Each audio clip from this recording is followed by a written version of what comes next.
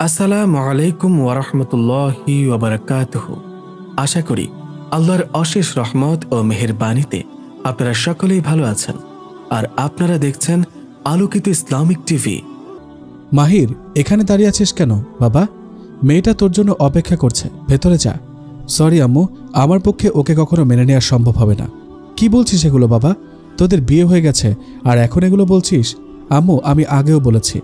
হ্যাঁ বাবা, তোর মা বাবা যে কি দেখে এরকম একটা মেয়েকে তোর জন্য পছন্দ করলো আল্লাহই জানে।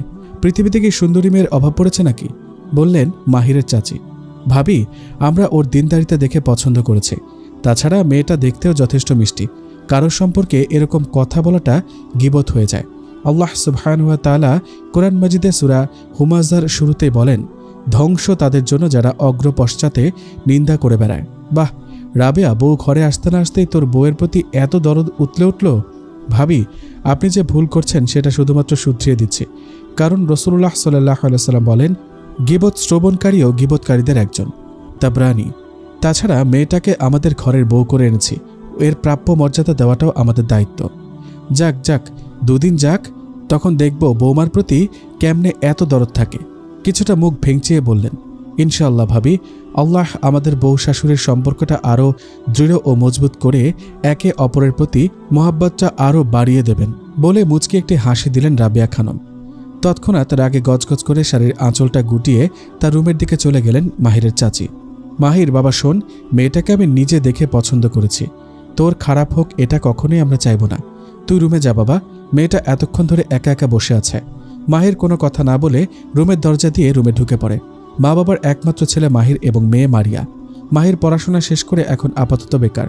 বাবাকে ভীষণ ভয় করে। তার আব্বু ইমরান আহমেদ একজন বিজনেসম্যান। খুব সততার সাথে তিনি তার ব্যবসা চালিয়ে যান। শুরুর দিকে ব্যবসার জন্য তার হাতে পর্যাপ্ত পরিমাণ টাকা না থাকায় তিনি আরেকজনের সাথে শেয়ার ব্যবসা করেন। পরে যখন তিনি জানতে পারেন তার সহযোগী সুদ ঘুষ দেওয়া নেওয়া এবং হারাম উপায়ে টাকা উপার্জনের সাথে জড়িত, তখন তিনি তৎক্ষণাৎ তার সাথে সমস্ত লেনদেন শেষ করেন। তারপর অনেক দিনে একটু একটু করে টাকা জমিয়ে এই হালাল উপায়ে বিজনেস শুরু করেন। এই কয়দিনে তাদের অনেক কষ্ট সহ্য করতে হয়। একদিকে মাহিরের এবং মারিয়ার পড়াশোনার খরচ, অন্যদিকে সংসার চালানো, সব মিলিয়ে অনেক বড় ঝড় সামলাতে হয়। কিন্তু তারপরও তিনি হারাম রুজির দিকে ঝুঁকে পড়েননি, কারণ তার মনে মনে সবসময় কোরআনের এই আয়াতটার কথা স্মরণ থাকত। আল্লাহ তাআলা ইরশাদ করেন, যারা সুদ ভক্ষণ করে তারা শয়তানের স্পর্শে মোহাভিভূত ব্যক্তির অনুরূপ কিয়ামত দিবসে দণ্ডায়মান হবে। এর কারণ এই যে তারা বলে ব্যবসা সুদের অনুরূপ বৈধ নয়, অথচ আল্লাহ তাআলা ব্যবসাকে হালাল করেছেন এবং সুদকে হারাম করেছেন। তারপর যার নিকট তার রবের পক্ষ হতে উপদেশ সমাগত হয়, ফলে সে নিবৃত্ত হয়।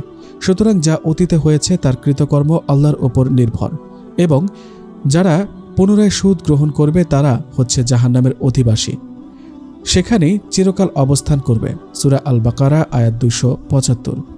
আল্লাহর অশেষ রহমতে এখন তিনি অনেক বড় একজন ব্যবসায়ী। নিশ্চয়ই কষ্টের পর রয়েছে স্বস্তি। সূরা আত-তালাক আয়াত 7। আসসালামু আলাইকুম। ওয়ালাইকুম আসসালাম। সালামের জবাব দিয়ে মাহির ওয়াশরুমে চলে যায়। মাহিরের স্ত্রী তারিন মাহিরের আচরণ দেখে তার দিকে এক পলকের জন্য চোখ তুলে তাকায়। কিচ্ছু বুঝতে না পেরে পরক্ষণে আবার চোখটা নামিয়ে ফেলে। মা বাবার একমাত্র মেয়ে তারিন। একমাত্র মেয়ে হওয়ায় বাবা মায়ের বেশ আদরের। তারিন গ্রামের পরিবেশ থেকে বড় হওয়ায় আধুনিক চালচলনগুলো তাকে স্পর্শ করতে পারেনি। তবে কথাবার্তায় সে একটু চঞ্চল টাইপের। তার কথার সাথে কখনো কেউ পেরে ওঠে না। তারিন এতক্ষণ ভাবছিল মাহির হয়তো ওয়াশরুম থেকে বের হয়ে তার সাথে 2 রাকাত নফল নামাজ আদায় করবে, নতুন জীবনের সূচনা করতে। কিন্তু মাহিরের কথায় তারিনের সমস্ত ভুল ধারণা কেটে গেল। তার পায়ের নিচ থেকে মাটি সরে যেতে লাগলো। এক মুহূর্তের জন্য মনে হচ্ছিল তার সমস্ত স্বপ্নগুলো চোখের সামনে ভেঙে তছনছ হয়ে যাচ্ছে। শোনো, কথাগুলো তোমাকে বিয়ের আগেই বলা উচিত ছিল, কিন্তু আমি বলতে পারিনি, সেজন্য সরি। তোমাকে কখনোই আমি আমার স্ত্রী হিসেবে মানতে পারবো না। আমার কাছে কখনো কোনো অধিকার দেখাতে আসবে না। আব্বু জানে আমি এই বিয়েতে রাজি না, তারপরও তোমাকে বাধ্য হয়ে বিয়েটা করতে হয়। আমি জানি এই কাজটা আমার ঠিক হয়নি, কিন্তু এছাড়া আমার আর কোনো উপায় ছিল না। সময় হলে হাতে ডিভোর্স পেপারটা পেয়ে যাবে। এক নাগাড়ে গড়গড় করে মাহির কথাগুলো বলে গেল। তারিন এতক্ষণ চুপ করে দাঁড়িয়েছিল, চোখ দিয়ে টপ টপ করে পানি পড়ছে, কিন্তু মাহিরের সেদিকে কোনো খেয়াল নেই। হাতের পিঠ দিয়ে চোখের পানি তাড়াতাড়ি মুছে ফেলল তারিন। তারপর কিছুটা দৃঢ় কণ্ঠে বলল, আপনাকে একটা কথা বলতে পারি? মাহির কিছুটা বিরক্তি দৃষ্টি নিয়ে বলল, বলো। আমাকে মেনে না নেওয়ার কারণটা জানতে পারি? তোমাকে আমার পছন্দ না বলেই বারান্দার দিকে চলে গেল মাহির। মাহির বিয়ের আগে একবার তারিনের একটা ছবি দেখেছিল, কিন্তু তারিনকে দেখে তার কাছে মোটেও পছন্দ হয়নি, কারণ তারিনের মধ্যে আধুনিকতার কোনো ছোঁয়া নেই। তার কাছে তারিনকে খ্যাত টাইপের একটা মেয়ে মনে হয়েছিল। এই মুহূর্তে তারিন কি করবে সেটা বুঝতে পারছিল না। চোখ দিয়ে অজস্র ধারায় অশ্রু গড়িয়ে পড়ছে। এই মুহূর্তে একমাত্র তার রবই তাকে সান্ত্বনা দিতে পারে, আর তার মনের ভেতর জমে থাকা সমস্ত কষ্টকে দূরীভূত করতে পারেন। তারিন তৎক্ষণাৎ উজু করে জায়নামাজ বিছিয়ে 2 রাকাত নফল নামাজ পড়তে বসে। জায়নামাজটা আগে থেকেই রাবেয়া খানম চোখে পড়ার মতো এক কোণে রেখে দিয়েছিল, যার কারণে সেটা খুঁজে পেতে তারিনের কোনো অসুবিধা হয়নি। নামাজ শেষ করে মোনাজাতে তার রবের কাছে প্রার্থনা করতে লাগলো তারিন। হৃদয়ের গহীনে যে ক্ষত সৃষ্টি হয়েছে তা অনেক আকুতি মিনতির স্বরে আল্লাহর সামনে তুলে ধরে। তারিন যে দেখতে খুব একটা খারাপ তা না, শ্যামলা গায়ের রং, কিন্তু মুখটা ভীষণ মায়াবী। তাছাড়া কথা বলার ধরনটাও অসাধারণ, খুব সুন্দরভাবে গুছিয়ে কথা বলতে পারে। প্রথম দেখাতে যে কেউ তার সাথে ভাব জমিয়ে নিতে পারে। সেজন্য আধুনিক পরিবেশে বোরকা পরিহিত অবস্থায় থাকলেও তার ক্লাসের সব মেয়েরা তাকে ভীষণ পছন্দ করে। তাদের সবার কাছে এখনও দিনের আলো পৌঁছায়নি ঠিক, কিন্তু তারিনকে দেখে তারা অনেকে চেষ্টা করে তার মতো পর্দা করে চলতে। তারিনের বেস্ট ফ্রেন্ড ফাতেমা সবসময় তারিনকে সাপোর্ট করে। আল্লাহর জন্যই সে তারিনকে ভালোবাসে। তাদের একে অপরের প্রতি এত নিখুঁত ভালোবাসা ও বন্ধুত্ব দেখে ক্লাসের অনেকেরই কিছুটা হিংসা হয়। যদিও তারা সরাসরি তারিনকে এ ব্যাপারে কিছু বলে না, কিন্তু তাদের কথাবার্তায় এমনটাই মনে হয়। তারিন গ্রামে থাকলেও পড়াশোনা করে শহরের স্বনামধন্য একটা মহিলা কলেজে। বিয়ের প্রথম রাতেই মাহিরের কাছ থেকে এমন কথাবার্তা তারিন কখনো আশা করেনি। মনের ভেতর অনেক কষ্ট বিরাজ করলেও যখন ইসলামের মহিয়সী নারীদের কষ্টের জীবন কাহিনীগুলোর কথা মনে পড়ে, তখন তার ভেতরে বহমান সমস্ত কষ্টের কথা ভুলে গেল। তাকেও তাদের মতো ধৈর্য ধারণ করতে হবে, সর্বাবস্থায় আল্লাহর উপর তাওয়াক্কুল রাখতে হবে। যদিও তাদের মতো এত ধৈর্য শক্তি তার নেই, তবুও আল্লাহর উপর অগাধ বিশ্বাস। আল্লাহ কখনো তার বান্দার অকল্যাণ করেন না। তিনি তার বান্দার পরীক্ষার জন্য মাঝে মাঝে তাদের দুঃখ কষ্টে নিপতিত করেন। এর ফলে তিনি তার বান্দাকে ক্ষমা করে তার প্রিয় বান্দাদের অন্তর্ভুক্ত করে দেন। কারণ রাসূলুল্লাহ সাল্লাল্লাহু আলাইহি ওয়াসাল্লাম বলেন, মুসলিম ব্যক্তি কোনো ক্লান্তি, রোগ, দুশ্চিন্তা, উদ্বিগ্নতা, কষ্ট ও অস্থিরতা, এমনকি কোনো কাঁটা বিঁধলেও যদি সে সবর করে ও আল্লাহর উপর খুশি থাকে, তাহলে তার কারণে আল্লাহ তার গুনাহসমূহ মাফ করে দেন। বুখারী ও মুসলিম শরীফের হাদিস, রিয়াদুস সালিহিন, হাদিস নম্বর 37।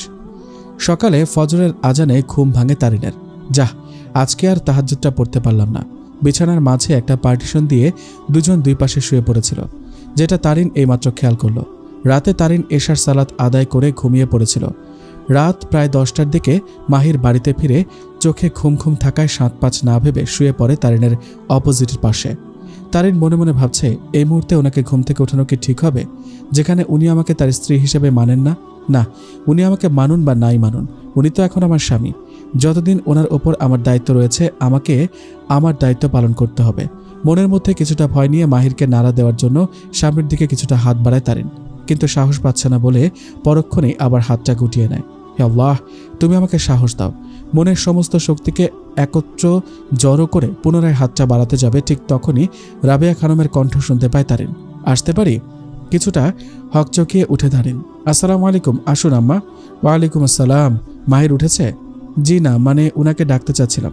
বুঝতে পেরেছি, ঠিক আছে, আমি ওকে জাগিয়ে দিচ্ছি, তুমি নামাজ পড়ে নাও। আচ্ছা। রাবেয়া খানম মাহিরকে জাগিয়ে দিয়ে ওনার রুমে চলে যাবেন। তখন কি যেন মনে করে পেছন থেকে তারিনকে ডেকে বললেন, শোনো তারিন। হ্যাঁ আম্মা, বলেন। নামাজ শেষ করে একবার আমার সাথে দেখা করো তো। তারিন মাথা নেড়ে বলল, ঠিক আছে আম্মা। রাবেয়া খানম রান্নাঘরে সকালের নাস্তা রেডি করছেন। ফ্রিজ থেকে 4টা ডিম বের করে একটি বাটিতে রাখলেন। তারপর ডিমগুলো টোকা দিয়ে ফাটিয়ে অন্য একটা বাটিতে ভেতরের অংশগুলো রাখলেন। তারিন নামাজ শেষে রান্নাঘরে ঢুকতে যাবে, তার আগেই দেখে রাবেয়া খানম অলরেডি নাস্তা বানানো শুরু করে দিয়েছেন। আম্মা, আপনাকে কষ্ট করতে হবে না, আপনি যান, আমি নাস্তা তৈরি করে দিচ্ছি। রাবেয়া খানম মুচকে হাসলেন। তার কোনো প্রয়োজন নেই, আমি আমার শক্তি সামর্থ্য হারিয়ে ফেলিনি। আমার কাছে আমার মেয়ে মাহিয়া যেমন, তুমিও তেমন। শোনো তারিন, তোমাকে কিছু কথা বলার ছিল। হ্যাঁ মা, বলেন। নাস্তা তৈরির জন্য এটা ওইটা হাতে নিতে নিতে বললেন, আমার ছেলেটা একটু রাগী স্বভাবের, কিন্তু তার মনটা অনেক ভালো। ওর কিছু খারাপ ফ্রেন্ড সার্কেল আছে, ওদের সাথে মিশে ও এরকম হয়ে গেছে। কোনটা ভালো কোনটা মন্দ সেটা এখনও বাছবিচার করতে পারে না। আমার তোমার উপর পূর্ণ বিশ্বাস আছে, তুমি আমার ছেলেকে সঠিক পথে ফিরিয়ে আনতে পারবে ইনশাল্লাহ। এটা তোমার সংসার, আর তোমার সংসারকে তুমি নিজে টিকিয়ে রাখতে হবে। পারবে না আমার ছেলেকে সঠিক পথে ফিরিয়ে আনতে? তারিন কি বলবে বুঝতে পারছে না। কিছুক্ষণ নীরব থেকে মনের অজান্তেই বলে উঠল, পারবো, আমি পারবো ইনশাল্লাহ। আম্মা, আপনি আমার জন্য দোয়া করবেন, সেটা তোমাকে বলতে হবে না। আমার দোয়া সবসময় তোমার সাথে আছে। আল্লাহ তোমাদের সংসারটাতে হাসি খুশিতে ভরিয়ে দিন। আম্মু, আম্মু, দেখো তো মা, মাহির কি জন্য ডাকছে। আচ্ছা আম্মা, মাহিরকে বলে দিও ওর যা দরকার সেটা তোমার কাছে বলতে। আচ্ছা, শুনুন, কি জন্য আমাকে ডেকেছেন সেটা আমাকে বলতে পারেন। তোমাকে কে বলল আসতে? আম্মা বলেছেন। মাহির তারিনের মুখের সামনে এসে রাগান্বিত হয়ে বলল, আমার আম্মুর সাথে দরকার, বুঝেছ? জি, কিন্তু আম্মা এখন আসতে পারবেন না, তাই আমাকে কথাটা বলতে পারেন, আর না হলে আপনাকে নিজেকেই নিজের কাজটা করতে হবে। মাহির আম্মু আম্মু বলে রুম থেকে বেরিয়ে গেল, আর তারিন অসহায়ের মতো এখানে ঠাঁই দাঁড়িয়ে রইল। মনে মনে ভাবতে লাগলো, মায়ের কাছে দেয়া কথাটা, আমি তো ওনাকে কথা দিয়েছি ওনার ছেলেকে আমি সঠিক পথে ফিরিয়ে আনব, কিন্তু আম্মা তো জানে না এই বাড়িতে আমি মাত্র কটা দিনের জন্য আছি। তারপর উনি আমাকে, কথাটা ভাবতেই শরীর শিহরিয়ে উঠল তারিনের। ভাবি, আসতে পারি? আরে মারিয়া, এসো এসো, তোমার সাথে তেমন কথা বলারই সুযোগ পাইনি। মাহিয়া, তবে মন খারাপের কিছু নেই, এখন থেকে আমরা দুজনে অনেক অনেক কথা বলবো। মুচকি হেসে বলল আমার মিষ্টি ভাবি। আচ্ছা ঠিক আছে ভাবি, আজকে আমাকে একটু কলেজে যেতে হবে, পরীক্ষার জন্য অ্যাডমিট কার্ড আনতে হবে। কথাটা শুনেই তারিন কি যেন একটা ভাবতে শুরু করলো। কি হলো ভাবি, কি নিয়ে চিন্তা করছো? মাহিয়ার কথায় তারিনের খেয়াল ফিরে আসে। নিচু কণ্ঠে বলল, আরে কিছু না। আচ্ছা ঠিক আছে, তোমার দেরি হয়ে যাচ্ছে মনে হয়। হ্যাঁ ভাবি, তুমি ঠিকই বলেছ, আমাকে এক্ষুনি বেরোতে হবে। ওকে ভাবি, টাটা বাই। বলে মাহিয়া, শোনো। হ্যাঁ ভাবি বলো। টাটা বাই না, বলো আল্লাহ হাফেজ। আচ্ছা, আল্লাহ হাফেজ। মাহিয়া ঘর থেকে বের হয়ে তার বান্ধবী মরিয়মকে ফোন দেয়। কি রে মরিয়ম, এখনো তুই রেডি হসনি? হ্যাঁ হ্যাঁ, এই তো আমি রেডি। তুই কোথায় আছিস? আমি কফি শপের সামনে দাঁড়িয়ে আছি, তুই তাড়াতাড়ি আয়। আর শোন, আজকে কিন্তু মনে করে আমার সিটটা নিয়ে আসবি। আচ্ছা বাবা, আচ্ছা। আর শোন, তুই আরেকটু এগিয়ে আয়, এখান থেকে আমাদের রিক্সা পেতে সুবিধা হবে। আচ্ছা, তুই দ্রুত বের হ। মাহিয়া মরিয়মের বাসার গেটের সামনে এসে দাঁড়িয়ে আছে, কিন্তু মরিয়মের বের হওয়ার কোনো নামই নেই। প্রায় 5 মিনিট অপেক্ষা করার পর মরিয়মকে ফোন দিতে যাবে এমন সময় একটা ছেলেকে মরিয়মের বাসা থেকে বের হয়ে আসতে দেখে মাহিয়া, আসসালামু আলাইকুম, আমি মরিয়মের ভাই। ও কলেজে যাওয়ার জন্য রেডি হয়ে বসে আছে। এমন সময় ওর প্রচণ্ড মাথা ব্যথা শুরু হয়, যার কারণে আজকে ওর পক্ষে ক্লাস করা সম্ভব হবে না। আর এই যে আপনার সিটটা। সব কথাগুলো মাথা নিচু করে একসাথে বলে গেল ইমন। কোনো মেয়ের সাথে কথা বলার অভ্যাস না থাকার কারণে কিছুটা সংকোচ নিয়ে কথাগুলো বলে। মাহিয়া সালামের জবাব দিয়ে ইমনের হাত থেকে সিটটা ব্যাগে ঢুকিয়ে কলেজের উদ্দেশ্যে রওনা দেয়। হাতে তেমন সময় না থাকায় মরিয়মকে আর দেখে যেতে পারেনি। মাহিয়া আরও কিছু কথা বলতে চেয়েছিল মরিয়মের ব্যাপারে, কিন্তু কোনো এক বাধার কারণে কিছু বলতে পারল না। সারাটা রাস্তা এই কথাটা ভাবতে ভাবতে কলেজে এসে পৌঁছায় মাহিয়া। মাহিয়া কথাবার্তা যথেষ্ট স্মার্ট, ক্লাসের সব ছেলের সাথে সারাদিন হাসি ঠাট্টা করে, কিন্তু আজ ইমনের সাথে কথা বলতে না পারাতে নিজেই কিছুটা অবাক হয়ে যায়। নতুন পরিবেশে তারিন কিছুটা একাকিত্ব অনুভব করছে। নিজের বাড়িতে থাকতে সারাক্ষণ এটা ওটা করতে করতে সময় চলে যেত, কিন্তু এখন যেন কিছুই ভালো লাগছে না তার। ছোটবেলার সেই পুরনো দিনগুলোর কথা মনে পড়তেই কিছুটা মন খারাপ হয়ে যায়। এমন সময় তারিন ফোনের রিংটোনের শব্দ শুনতে পায়। ফোনের নাম্বারের দিকে চোখ পড়তেই খুশিতে তার মন ভরে ওঠে। আসসালামু আলাইকুম, আম্মু ভালো আছো? ওয়ালাইকুম আসসালাম, আলহামদুলিল্লাহ ভালো আছি রে মা, তুই কেমন আছিস? আলহামদুলিল্লাহ আলা কুল্লি হাল। কি করো আম্মু? এই তো বসে বসে তোর কথাই চিন্তা করছিলাম। কাল সন্ধ্যায় কথা বলার পর আর একবারও ফোন দিলি না, জানিস সারাক্ষণ শুধু তোর কথাটাই মনে পড়ে। কথাটা শুনেই তারিনের চোখ দিয়ে টপ টপ করে অশ্রু পড়তে লাগলো। কিছুক্ষণ থেমে নিজেকে সংযত করে বলল, আম্মু তোমাদের কথাও আমার খুব মনে পড়ছে। আব্বু কি করছে এখন? এই তো আমি আমার পাশে বসে আছে উনি। নে কথা বল তোর আব্বুর সাথে। দাও মা। তারিন আসসালামু আলাইকুম বলল। আব্বু ভালো আছো? ওয়ালাইকুম আসসালাম, আলহামদুলিল্লাহ। আব্বু তোমার শরীর কেমন আছে? আলহামদুলিল্লাহ, আল্লাহর রহমতে ভালোই আছে রে মা। তুই কি করছিস? সবকিছু ঠিকঠাক চলছে তো মা? তারিন হাত দিয়ে কান্নার আওয়াজটা চেপে ধরে বলল, তোমাদের কথা ভীষণ মনে পড়ছে আব্বু। তোর কণ্ঠটা এরকম লাগছে কেন? সব ঠিকঠাক আছে তো? কিরকম লাগছে আব্বু? আমার শরীর তো ভালোই আছে। কষ্টকে ছাপিয়ে মুখে মিথ্যা অভিনয়ের একটা হাসি দিয়ে কথাটা বলল। কি রে, কি জন্য এত ডাকাডাকি করছিস? আম্মু আজকে আমার এক বন্ধুর বাসায় পার্টি আছে, ওখানে যেতে হবে, কিন্তু আমার ব্ল্যাক টি শার্টটা কোথাও খুঁজে পাচ্ছি না। আজকে কোথাও যাওয়া হবে না। মানে আজকে তো তোর অলিমা, তাই তুই কোথাও যেতে পারবি না। আম্মু আমি এই বিয়েটাই মানি না। আর অলিমা? অবজ্ঞার ভঙ্গিতে বলল। শোন, তোর আব্বুর কানে যদি কথাটা যায় তাহলে কিন্তু খবর আছে। একটু পর মেহমানরা আসতে শুরু করবে, তুই কিন্তু পাঞ্জাবি পরবি, অন্য কিছু পরিস না, না হলে আবার তোর আব্বু রাগ করবে। মাহির বলে বেরিয়ে যেতে লাগলো। শোন, হ্যাঁ বলো, তারিনকেও বলে দিস একটা সুন্দর দেখে শাড়ি পরতে। আম্মু আমি কেন? মাহির, দেখতে তো পারছিস আমার এখানে অনেক কাজ বাকি আছে, যা গিয়ে তাড়াতাড়ি বল। মাহিয়া কলেজ থেকে মাত্র বাড়িতে এসে পৌঁছে হাত মুখ ধুয়ে ফ্রেশ হয়ে তারিনের রুমে ঢুকবে এমন সময় দেখে মাহির দরজার সামনে দাঁড়িয়ে ঘুরঘুর করছে। ভাইয়া কি করছো এখানে? কই কিছু না তো, আমি স্পষ্ট দেখছি তুমি এখানে দাঁড়িয়ে ঘুরঘুর করছো। কি করছিলে বলো? বললাম না কিছু না, তুমি না বললে কি হলো, আমি তো সব দেখেছি। এই এত বেশি কথা বলিস কেন, দিব একটা। আমি কিন্তু ভাবিকে বলে দিব। মাহির ভ্রু কোচকে বলল, কি বলবি? এই যে তুমি এখানে দাঁড়িয়ে ঘুরঘুর করছো। তবে রে দাঁড়া। মাহিয়া দৌড়াতে দৌড়াতে তারিনের রুমে এসে ঢুকে পড়ে। ভাবি বাঁচাও বলে মাহিয়া তারিনের পেছনে এসে লুকিয়ে পড়ে। আচমকা এভাবে দৌড়ে এসে তারিনের পেছনে লুকানোর ফলে তারিন কিছুটা ভারসাম্য হারিয়ে ফেলে। তারপর নিজেকে সামলিয়ে মাহিয়ার দিকে তাকিয়ে একটা মুচকি হাসি দেয়। মাহিয়াকে দৌড়ে ধরতে না পারায়, ধরতে পারলে খবর আছে এরকম একটা হুঁশিয়ার ইশারায় বুঝিয়ে রুম থেকে বেরিয়ে যায় মাহির। মাহিয়া কখন আসলে? এই তো ভাবি মাত্র এসে তোমার কাছে আসলাম। তো অ্যাডমিট কার্ড পেয়েছো? হ্যাঁ ভাবি পেয়েছি। আর পরীক্ষার প্রস্তুতি কেমন? এই তো মোটামুটি। মোটামুটি কেন? তেমন পড়া হয়নি। মাহিয়া, এভাবে বললে তো হবে না, মন দিয়ে পড়ালেখা করতে হবে। আচ্ছা ভাবি, তোমার পড়ালেখার কি খবর? তুমি কি পড়ালেখা চালিয়ে যাবে? জানি না মাহিয়া। জানো না মানে? তোমার পড়ালেখার ইচ্ছা থাকলে অবশ্যই পড়বে। আমি আম্মুকে বলবো তোমার পড়ালেখার ব্যাপারে। জাজাকিল্লাহ মাহিয়া। তারিনের দিকে তাকিয়ে মুচকে একটা হাসি দিল মাহিয়া। ভাবি, আজকে তো তোমাদের অলিমা, অনেক আত্মীয় স্বজন আসবে, তো কি পড়বে কিছু ভেবেছ? না, কিছু তো ভাবিনি। দেখেছ সবাই এক্ষুনি এসে পড়বে, আর তুমি কি পড়বে সেটাই এখনো ভাবনি। মাহিয়া, তুমি আমাকে একটু হেল্প করো না? আচ্ছা ঠিক আছে চলো। তারিন আলমারি খুলে কয়েকটি শাড়ি বের করে অন্যদিকে মাহিয়া গহনা সাজসজ্জার উপকরণগুলো বের করতে থাকে। মাহিয়া, একটু দেখো তো এর মধ্যে কোন শাড়িটা পরবো। মাহিয়া কিছুক্ষণ শাড়িগুলোকে চোখ বুলানোর পর বলল, এই নীল গোলাপি রঙের শাড়িটা তোমাকে দারুণ লাগবে। এটা এটা কিন্তু ভাইয়ারও পছন্দের রং। তারিন মাহিয়ার আড়ালে মুচকে একটা হাসি দিয়ে শাড়ি পরার জন্য এটাকে সিলেক্ট করে।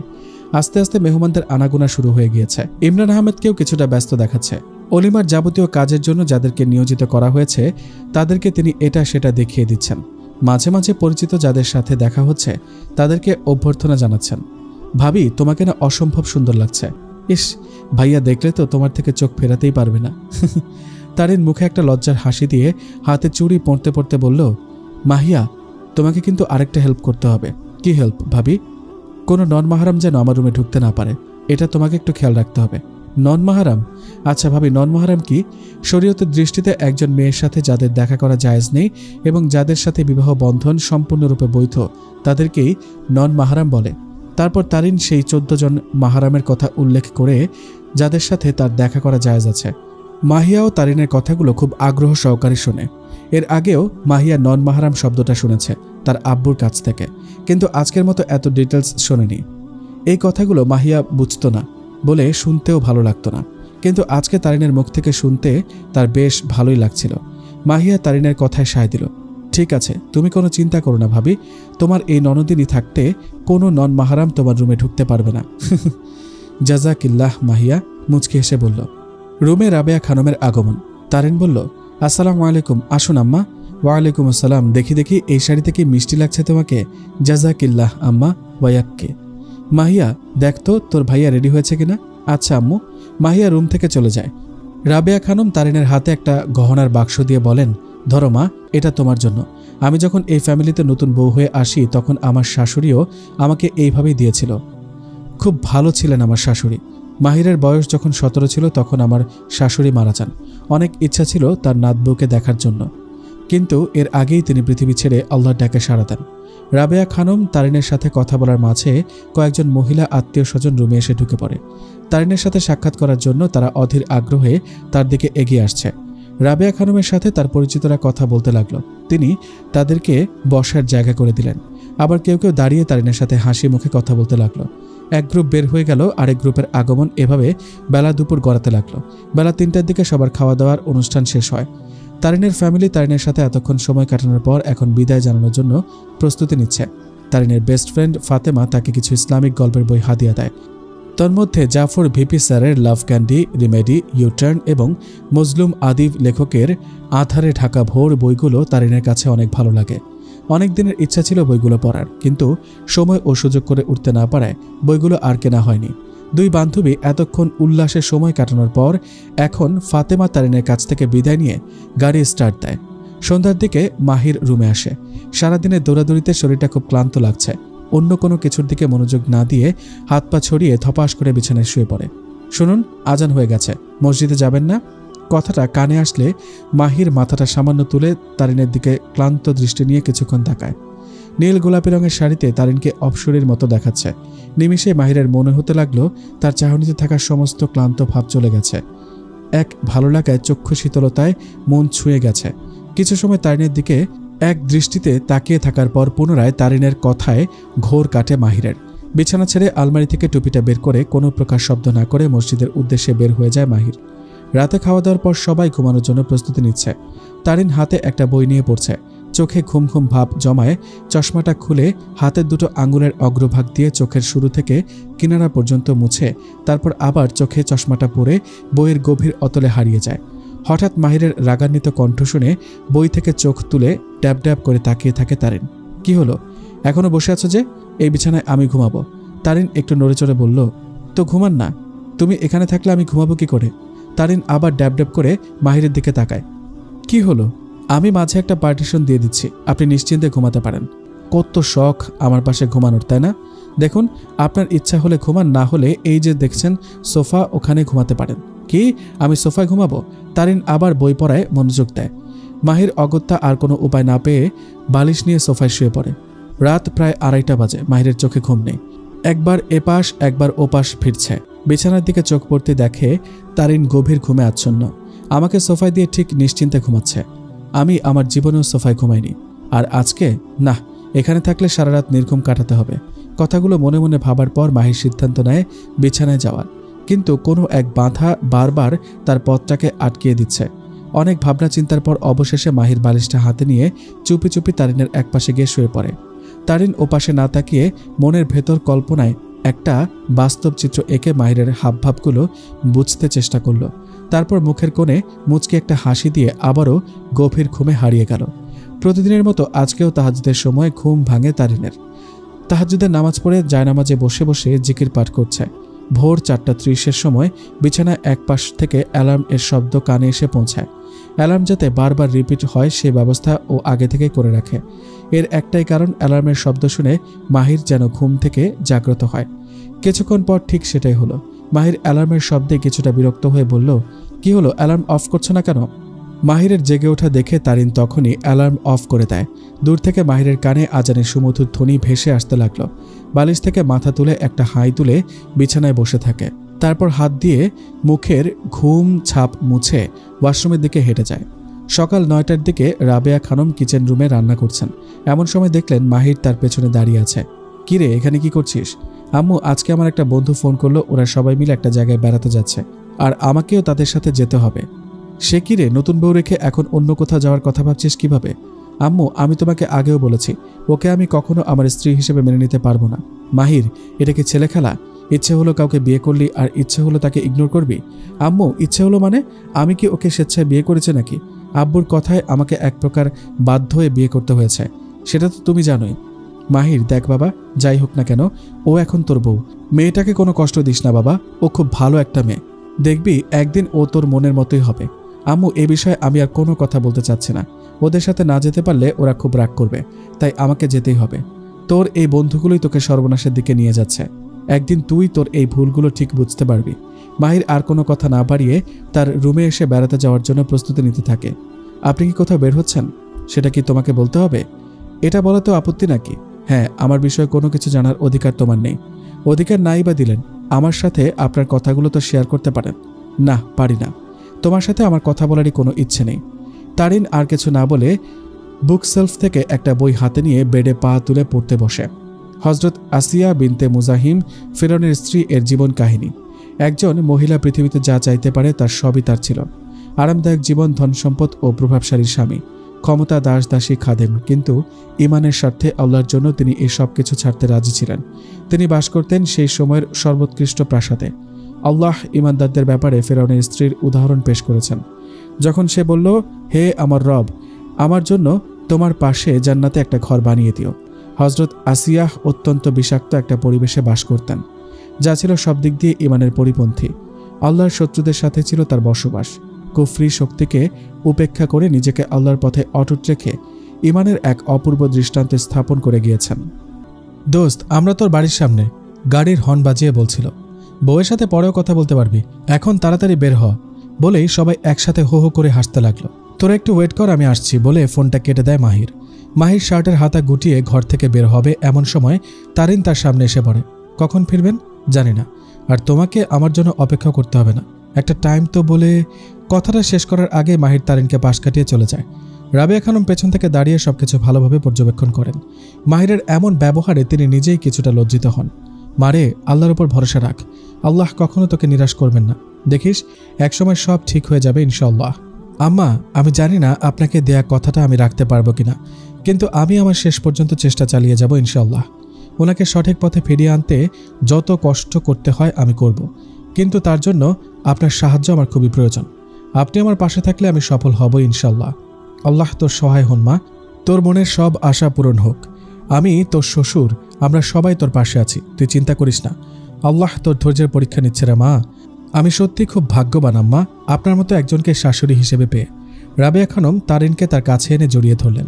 তুই আমাকে তোর মায়ের মতোই ভাববি, আমাকে তুমি করে বলবি। তারিন আবেগে আপ্লুত হয়ে রাবেয়া খানমকে জড়িয়ে ধরে হাউমাউ করে কান্না করে দেয়।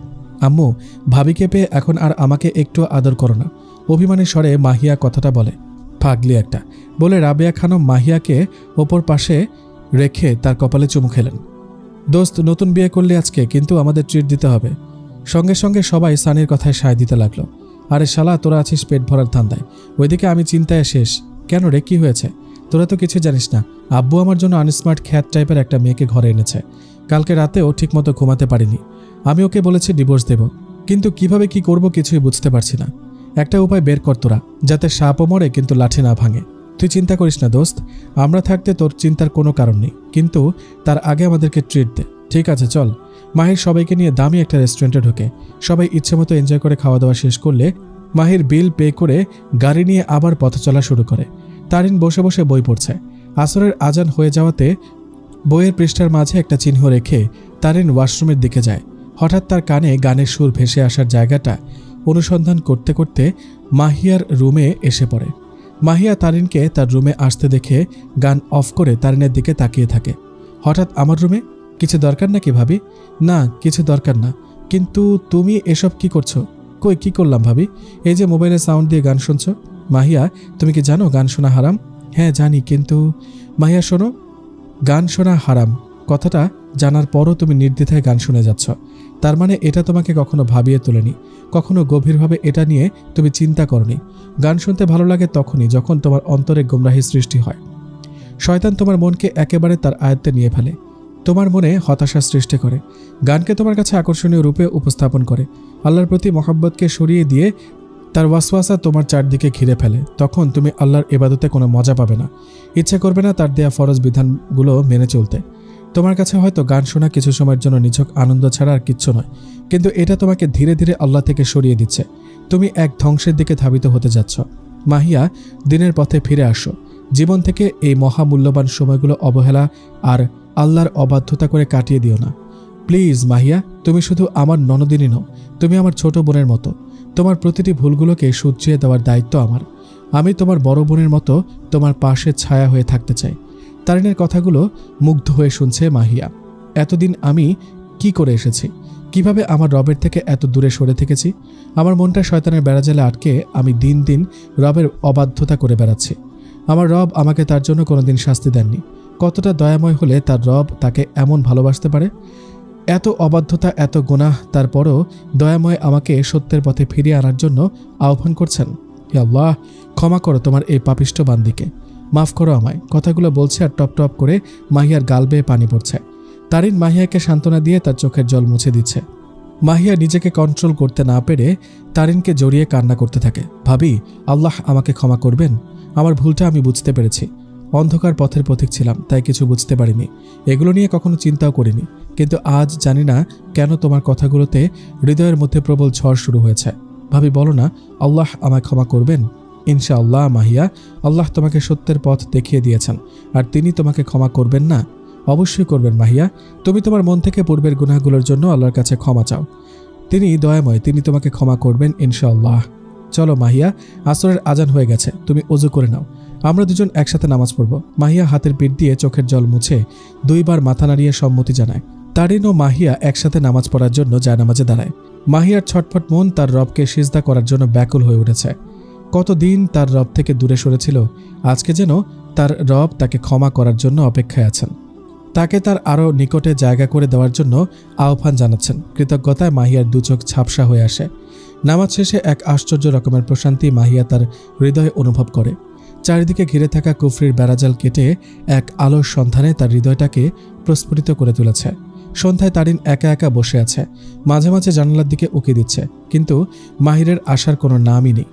আকাশটা মেঘাচ্ছন্ন, এই বুঝি বৃষ্টি নামবে। হঠাৎ বিজলির শব্দ, মনের ভেতর কিছুটা ভয় হচ্ছে। মাহিরের জন্য আল্লাহর কাছে প্রার্থনা করতে বসে যায় তারিন। এর মধ্যে ঝিরঝিরি বৃষ্টি শুরু হয়। দূর থেকে খুব সংকীর্ণ হয়ে আজানের ধ্বনি ভেসে আসে। তারিন কাল বিলম্ব না করে অজু সেরে মাগরিবের নামাজ আদায় করে। সন্ধ্যা পেরিয়ে রাত 9টা বাজে। আজকে যেন আর কিচ্ছু ভালো লাগছে না তারিনের। রাতটা খুব দীর্ঘ মনে হচ্ছে। একবার ভাবল মাহিরকে ফোন দেওয়ার কথা, কিন্তু পরক্ষণেই আবার কি যেন মনে করে সিদ্ধান্তের বিকল্প পদ্ধতি অবলম্বন করে। তারিন বিছানা থেকে নেমে তাড়াহুড়ো করে রাবেয়া খানমের রুমে যায়। আম্মা আসবো? আয় মা আয়। আম্মা, ওনার আসার কোনো নামই নেই, এখনো তো আসলেন না। আমারও চিন্তা হচ্ছে, একটা ফোন পর্যন্ত করেনি। আম্মা, তুমি একটা ফোন দিয়ে জিজ্ঞাসা করো না। দাঁড়া, আমিও এটাই ভাবছিলাম। রাবেয়া খানম ফোনে নাম্বার ডায়াল করেন মাহিরকে কল দিলেন। প্রথম 2-3 বার রিং যাওয়ার পরও ফোন ধরেনি মাহির। পরে আরও কয়েকবার ডায়াল করার পর অবশেষে ফোন রিসিভ করে মাহির। কিরে, কই তুই? এখনো আসার নাম নেই? হ্যাঁ, এই তো একটু পর এসে পৌঁছাবো, তুমি চিন্তা করো না। তুই চিন্তা না করার কোনো উপায় রেখেছিস? যাওয়ার পর থেকে এখন পর্যন্ত একটা ফোন দিসনি। মেয়েটা তোর চিন্তা অস্থির হয়ে পড়েছে। হ্যাঁ হ্যালো, আচ্ছা এখন রাখছি, কিচ্ছু শোনা যাচ্ছে না। দূর, নেটওয়ার্ক প্রবলেম করার আর সময় পেল না বলে ফোন রেখে দেয় মাহির। রাত প্রায় 11টার দিকে মাহির বাসায় এসে পৌঁছে। দরজায় কলিং বেল বাজার সাথে সাথে তারিন তাড়াহুড়ো করে দরজা খুলে দেয়। এই আপনার আসার নাম হলো? এত রাত, বাইরে ঝড়, মনটা অস্থির হয়ে পড়েছে, কোনো বিপদ আপদ হলো না তো আপনার? আমাকে কি আপনি কখনো বুঝবেন না? আপনি আসার আগ পর্যন্ত এই মুহূর্তগুলো কিভাবে যে কেটেছে আমি আপনাকে বোঝাতে পারবো না। তারিন এতটাই আবেগপ্রবণ হয়ে পড়েছিল যে কোনো দিকে তার আর কোনো খেয়াল ছিল না। চোখের স্পষ্ট কান্নাভাব ফুটে উঠেছে। মাহির তারিনকে হাত দিয়ে ধাক্কা মেরে একপাশে ফেলে দেয়। তারপর চিৎকার করে বলে, তোমাকে কতবার বলেছি তুমি আমার সামনে কখনো অধিকার দেখাতে এসো না। তোমার এই ন্যাকামোগুলো তোমার কাছেই রাখো। নেক্সট টাইম যদি এরকম কিছু করো তাহলে আমার চেয়ে বেশি খারাপ কেউ হবে না, বুঝেছ? কথাটা এত জোরে বলল যে তারিনের শরীর কেঁপে উঠল। বাইরে প্রচণ্ড বৃষ্টি হচ্ছে। বৃষ্টির শব্দে মাহিরের চিৎকার সবার কাছ থেকে আড়ালে থেকে যায়। তবুও রাবেয়া খানমের অস্থির মন ক্ষীণ কণ্ঠের আওয়াজ পেয়ে তাড়াহুড়ো করে তারিনের রুমে চলে এলেন। ততক্ষণে তারিন নিজেকে স্থির করে পরিবেশটাকে শান্ত করার অভিযানে নেমে পড়ল। মাহির এসেছে? হ্যাঁ আম্মা, এইমাত্র উনি আসলেন। তারিন, সবকিছু ঠিক আছে তো মা? মনটা কেমন যেন করছে।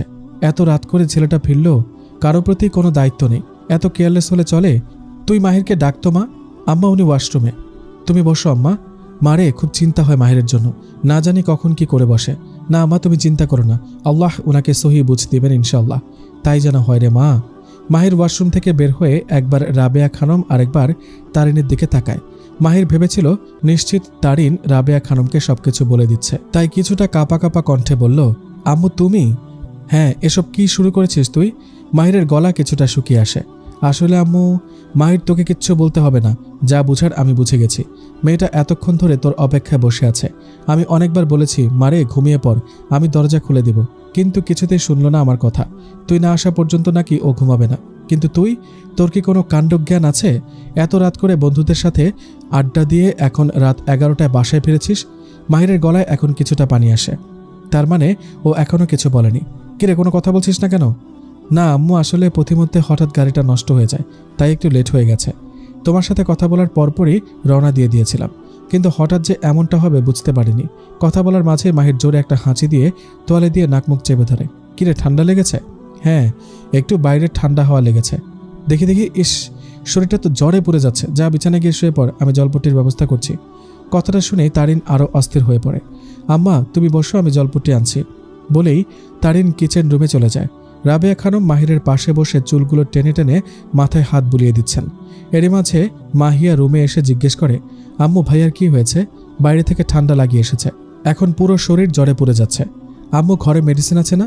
কিছু খাইয়ে মেডিসিন নিলে ঠিক হয়ে যাবে ইনশাল্লাহ। হ্যাঁ মেডিসিন আছে, খাওয়াবো। তুই দেখ তারিন আসছে কিনা। কথা শেষ হওয়ার সাথে সাথেই তারিন জলপট্টি নিয়ে রুমে প্রবেশ করে। রাবেয়া খানম পট্টি পানিতে ভিজিয়ে নিংড়ানি দিয়ে কিছুক্ষণ পরপর মাহিরের কপালে ধরে রাখেন। রাত প্রায় 12:30 বেজে গেছে। তারিন রাবেয়া খানমকে অনেক বুঝিয়ে সুঝিয়ে তার রুমে পাঠিয়ে দেয়। আজকের রাতে তারিনের আর ঘুম আসবে না। মাঝে মাঝে মাহিরের ঘুমের মধ্যে আবল তাবল কথা বললে তারিন তাকে চুপ থাকতে বলে। সারা রাত মাহিরের পাশে বসে ঘুমহীন অবস্থা রাতটা কাটিয়ে দেয় তারিন। তাহাজ্জুদের সময় হয়ে আসলে 4 রাকাত নফল নামাজ পড়ে মাহিরের সুস্থতার জন্য দোয়া করে। ফজরের সময় রাবেয়া খানম ইমরান আহমেদ মাহিরকে দেখতে আসেন। রাবেয়া খানম তারিনের মুখের দিকে তাকিয়ে বুঝতে পারেন তারিন সারা রাত ঘুমায়নি। তাই ফজরের নামাজ পড়ার পর তারিনকে একটু ঘুমিয়ে যাওয়ার কথা বলেন। রাবেয়া খানম কিচেনে রান্না করছেন। মাহিয়া তার পেছন থেকে 2 হাত কাঁধের 2 পাশে রেখে বলে, আম্মু আজকে কি রান্না করছো? মাহিরের পছন্দের খাবারটা রান্না করছি, যদি কিছু ভাত খেতে পারে। ওহ, কাচ্চি বিরিয়ানি। আম্মু কিছু কথা ছিল তোমার সাথে। হ্যাঁ বল, কি বলবি? আম্মু আসলে ভাবির খুব ইচ্ছা ছিল পড়ালেখাটা চালিয়ে যাওয়ার, কিন্তু কাউকে কিছু বলার সাহস পাচ্ছে না। তুমি এই ব্যাপারে আব্বুর সাথে একটু কথা বলে দেখো না আম্মু। মাত্র 1 বছর, তারপর ভাবির মাস্টার্স কমপ্লিট হয়ে যাবে। ভাবি অনেক মেধাবী স্টুডেন্ট। প্লিজ আম্মু, ভাবির এইটুকু আবদার আমরা পূরণ করতে পারি না? আচ্ছা, আমি তোর আব্বুর সাথে কথা বলে দেখব। 1 বছরই যখন, তখন এভাবে বাদ দেওয়ার কোনো দরকার নেই। আশা করি তোর আব্বু না করবে না। জাজাকিল্লাহ আম্মু। মাহিয়া আনন্দে রাবেয়া খানমকে জড়িয়ে ধরে চুমু খায়। পাগলি মেয়ে। মাহিয়া খবরটা তারিনকে দেওয়ার জন্য এক দৌড়ে তারিনের রুমে গিয়ে পৌঁছে। ভাবি ভাবি। মাহিয়া আসতে, তোমার ভাইয়া ঘুমাচ্ছে। ওহ সরি ভাবি, শোনো, একটা গুড নিউজ আছে। কি গুড নিউজ? ভাবি, তোমার পড়ালেখা চালিয়ে যাওয়ার জন্য আম্মু মত দিয়েছেন, আর আম্মু মত দিলে আব্বু কিছুতে না করতে পারবে না। তুমি তোমার পড়ালেখা চালিয়ে যেতে পারবে। আলহামদুলিল্লাহ, জাজাকিল্লাহ মাহিয়া, আমার জন্য সুপারিশ করার জন্য। ওয়াইয়াক কি ভাবি, এটুকু তো তোমার ননদিনী আর তার ভাবির জন্য করতেই পারে। মাহিয়া কলেজে যাওয়ার জন্য রেডি হচ্ছে। সকালের ব্রেকফাস্টটা করে নিয়ে তাড়াহুড়ো করে আগে ভাগে বেরিয়ে পড়ে মাহিয়া। আজকে অন্য দিনের তুলনায় একটু আগে ভাগে বেরিয়ে পড়ার কারণ একটা আছে, আর সেটা হলো শপিং মলে যাওয়া। রাস্তায় বের হয়ে প্রতিদিনের মতো আজকেও নির্ধারিত জায়গায় মরিয়মকে থাকার জন্য ফোন করে জানায় মাহিয়া। মরিয়ম প্রায় 5 মিনিট অপেক্ষা করার পর অবশেষে মাহিয়ার সাক্ষাৎ লাভ করে। তারপর 2 বান্ধবী একটু সামনের দিকে হেঁটে একটা রিক্সা থামিয়ে উঠে পড়ে। আজকে সরাসরি কলেজের দিকে না গিয়ে মার্কেটের দিকে রিক্সাটা ঘুরিয়ে নেয় মাহিয়া। মরিয়ম মাহিয়ার এমনটা করার কারণ জানতে চাইলে মাহিয়া কোনো কিছু পরিষ্কার না করে তার সাথে সাথে যেতে বলে। রিক্সা মার্কেটের সামনে এসে থামলে দুজন নেমে রিক্সার ভাড়াটা মিটিয়ে শপিং মলে ঢুকে পড়ে।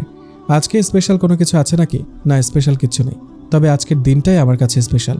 তো আজকের দিনটা স্পেশাল হওয়ার কারণটা কি, সেটা একটু পরেই দেখতে পাবি। চল আমার সাথে। মাহিয়া মরিয়মকে নিয়ে বোরকা হাউসে ঢোকে। মরিয়ম কোনো কিছু প্রশ্ন করতে না দিয়ে কাপড় বিক্রেতার দিকে তাকিয়ে বলে, মামা, একটা ঢিলেঢালা বোরকা, নিকাব, হাতমোজা, পামোজা, বোরকার যাবতীয় জিনিসগুলো প্যাক করে দিন। মরিয়ম কোনো কিছু না বুঝে জিজ্ঞেস করলো, কিরে এগুলো কার জন্য? আমার নিজের জন্য। মরিয়ম আর কোনো কথা না বলে চুপচাপ দাঁড়িয়ে মাহিয়ার দিকে অবাক দৃষ্টিতে তাকিয়ে আছে। যে মেয়েটা আমার বোরকা পরা নিয়ে কত হাসি ঠাট্টা করত, সে আজ বোরকা পরবে? কথাটা শুনে যেন নিজের কানকে বিশ্বাস করতে পারছিল না মরিয়ম। অনেকবার সে মাহিয়াকে পর্দা করার কথা বলেছিল, কিন্তু মাহিয়া কোনোদিন তার কথাটা কানেই জায়গা দেয়নি। আর আজ এত পরিবর্তন, বিষয়টা অনেক ভাবিয়ে তুলল মরিয়মকে।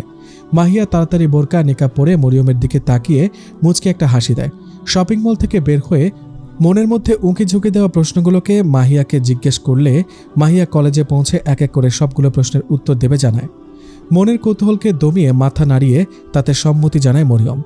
তারপর সামান্য পথ হেঁটে গল্প করতে করতে কলেজের গেটে পা রাখে দুজন। তারিন জোহরের নামাজ পড়ে বসে বসে কোরআন পড়ছে। মাহির মাত্র মসজিদ থেকে এসে টুপিটা খুলে রাখে। তারিনের কোরআন তেলাওয়াত তাকে কিছুটা ভাবিয়ে তোলে। তারিনের করা প্রতিটি শব্দের উচ্চারণ তার মনের গভীরে নিয়ে নাড়া দেয়। খুব ছোটবেলায় সে প্রতিনিয়ত নিয়মিত কোরআন তেলাওয়াত করত, কিন্তু এখন আর কোরআন তেলাওয়াত করা হয় না। আধুনিক সমাজের সাথে তাল মিলিয়ে চলতে গিয়ে এগুলো থেকে বিচ্যুতি হয়ে পড়েছে। রাবেয়া খানম তাদের রুমে এসে খাওয়ার জন্য টেবিলে আসতে বললেন। তারিন কোরআন তেলাওয়াত শেষ করে একসাথে সবার সাথে খেতে বসে। বিকেলের দিকে মাহিয়া বিছানায় বসে বসে তারিনের সাথে গল্প করছে। হঠাৎ মাহিয়ার ফোনে কল আসাতে মাহিয়া বিছানা ছেড়ে উঠে পড়ে। তারিন মাহিয়াকে উদ্দেশ্য করে বলে, ঠিক আছে মাহিয়া, তুমি কথা বলো, আমি আম্মার কাজে একটু সাহায্য করি। আচ্ছা ভাবি। হ্যালো মরিয়ম। হ্যাঁ মারিয়া, তোর কাছে ফোন দিলাম। মনটা একটু ভালো না রে। কেন, কি হয়েছে? আমি আমার প্রত্যেকটা কথাই তোকে শেয়ার করি, আর তুই তার একটা সমাধানও করে দিস। কিন্তু এবারের সমস্যাটা আমাদের পারিবারিক। জানি না তুই কোনো আইডিয়া দিতে পারবি কিনা। আরে এগুলো ছেড়ে আসল কথা বল, কি হয়েছে? আসলে আব্বু আম্মু মিলে আমার জন্য একটা ছেলে পছন্দ করেছে। ছেলে খুবই রিচ ফ্যামিলির। ছেলেটার ছবিও দেখেছি, আমার কাছে মোটেও পছন্দ হয়নি। আর সবচেয়ে বড় কথা, ছেলের মুখে দাড়ি নাই, টাকনুর উপর পাজামা পরে না। এরকম একটা ছেলেকে আমার পক্ষে কখনোই বিয়ে করা সম্ভব হবে না। তাছাড়া ছেলেটাকে ভাইয়ারও পছন্দ হয়নি। ভাইয়া কি করবে? আব্বু আম্মুর কথার উপর কতটুকু প্রতিবাদ করবে সেটা বুঝতে পারছি না। কিছুই ভালো লাগছে না। কি করব তাও বুঝতে পারছি না। তুই তোর আব্বুকে বুঝিয়ে বল, নিশ্চয়ই বুঝবেন। অনেক বুঝিয়েছি রে, কোনো লাভ হয়নি।